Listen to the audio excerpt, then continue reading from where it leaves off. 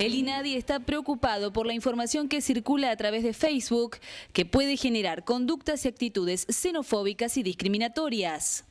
Por supuesto, decirle, a generar un espacio llamando a odiar a una persona es una conducta xenofóbica y lamentable, ¿no? Porque además los conflictos y las diferencias se tienen que resolver de otra manera, en instancias de diálogo, y en el caso de niñas de 10 años que están, digamos, saliendo de la infancia y creando su propia personalidad, con la mediación de adultos y de personas con idoneidad para tratar estas diferencias. Esto que debe haber tanto que genera en esta otra chica, ¿no?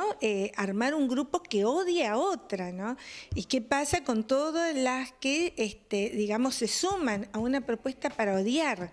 Si bien no hay denuncias formales de casos vinculados a las redes sociales por Internet, desde el organismo instan a dejar constancia de este tipo de agresiones. Nosotros estamos atendiendo permanentemente denuncias de estas características, no por casos de Facebook acá en Santa Fe, salvo la rateada masiva que está dando vueltas en la ciudad.